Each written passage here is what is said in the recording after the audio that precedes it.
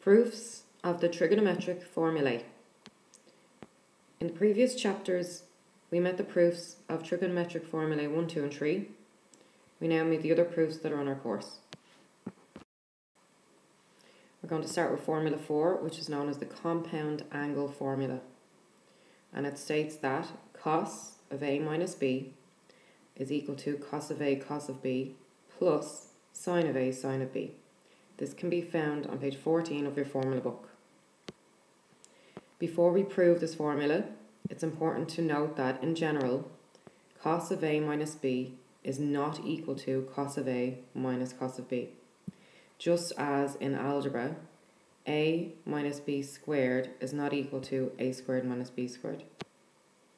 In algebra, we developed the formula A minus B squared is equal to A squared minus 2AB plus B squared by writing A minus B squared as equal to A minus B multiplied by A minus B and expanding. So by multiplying out the brackets, we'd end up getting to this. In trigonometry, the method of establishing the formula for cos of A minus B is more complicated but has the same objective.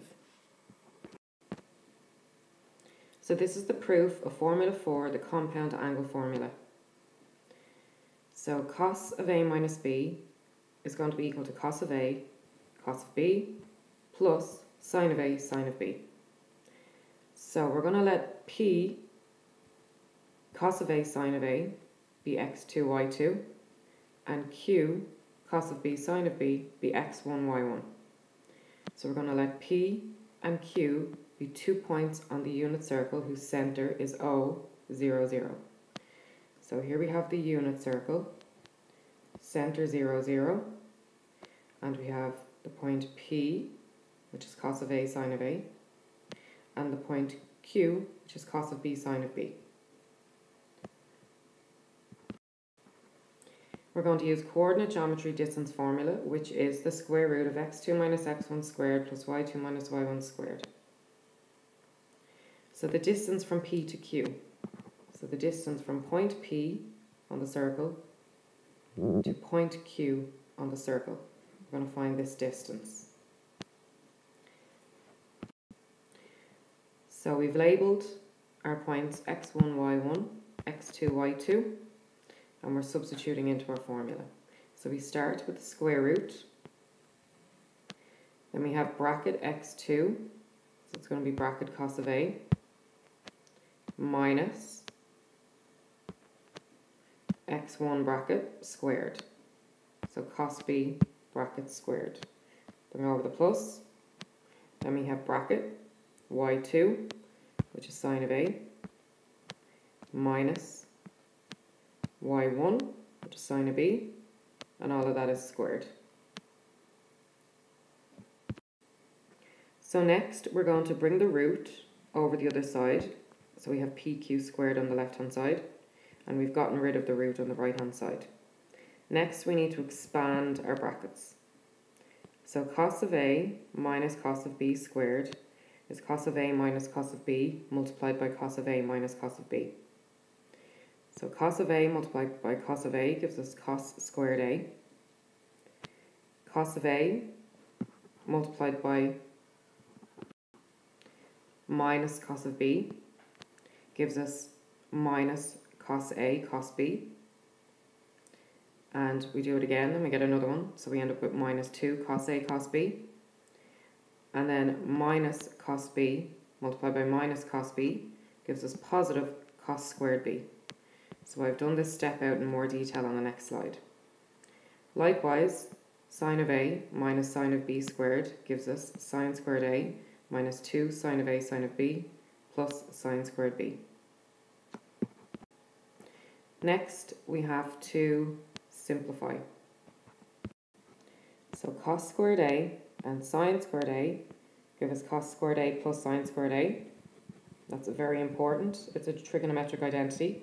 We'll come back to that in a second. Then cos squared B and sine squared B give us cos squared B plus sine squared B.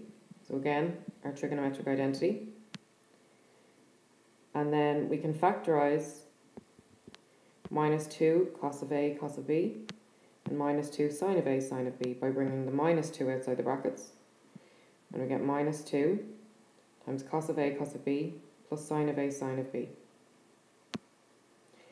Now, cos squared A plus sine squared A gives us 1. Cos squared A plus sine squared A gives us 1. This is a trigonometric identity. So cos squared x plus sine squared x will give us 1. Cos squared y plus sine squared y will give us 1. So no matter what the letter is, so long as it's the same, and you've got a cos squared and a sine squared and a plus in between, you end up with 1. This is given to you in your formula book. Likewise, cos squared b plus sine squared b also give us 1. And then we just bring down the minus 2 cos A cos B plus sine A sine B. So p squared equals 1 plus 1 minus 2 cos A cos B plus sine A sine B. So come back to that now in a minute. Next we're going to use the cosine rule on the triangle OPQ. So OPQ. So the cosine rule is a squared equals b squared plus c squared minus 2ab cos of a. We're going to take the triangle and we're going to label the angle at the centre as angle A. Now the angle at the centre is actually called A minus B. So if we take the point on our unit circle 1, 0, so it's the easterly point on our unit circle, we know that this is really 0 degrees when we're using our unit circle, and that we work anti-clockwise 90 degrees, 180 degrees, 270 degrees, back to 360 degrees or 0. So if we have a look at this point here, this point P, this is the point cos of A sine of A. So starting at 0 degrees and working our way around, we end up getting to this point P. So since it's P cos of A sine of A, we can say that this angle at the centre here is A. So starting from the easterly point, or starting from 0 degrees, we work our way around and we get as far as here. So this is angle A. Likewise, if we take the point Q, which is cos of B sine of B, again, starting at the easterly point, or 0 degrees, we work our way anti-clockwise, we get up to Q, which is cos of B sine of B. So this angle here is angle B. So if we want to just figure out what the angle in the triangle is, so I'll just zoom in so we can see that a bit better. So this angle here from this point around to this point here, so this angle here, so we're trying to figure out a name for this angle. So from here around to here is angle A, and from here around to here is angle B. So from here to here we can call A minus B. So angle A, in terms of our formula, what we're going to substitute in to our cosine rule formula, is actually called A minus B. Next, we're going to label the rest of the parts of our triangle. So the side opposite our angle is going to be lowercase a, and then the other two sides are going to be B and C. It doesn't matter what way you label the B and the C. Remember, this is a unit circle, so the radius of our circle is going to be 1 unit, which means that each of these sides are 1 unit in length, because this is an isosceles triangle. And remember, ultimately we're trying to find the distance from P to Q. So we have our formula, now we just have to substitute into our formula. So A squared, this side here of our triangle, is going to be PQ squared, the distance from P to Q. B squared is going to be 1 squared, because remember B is 1. C squared is going to be 1 squared, again C is 1. Bring down the minus and the 2, the A is 1, the B is 1, and cos of A becomes cos of A minus B.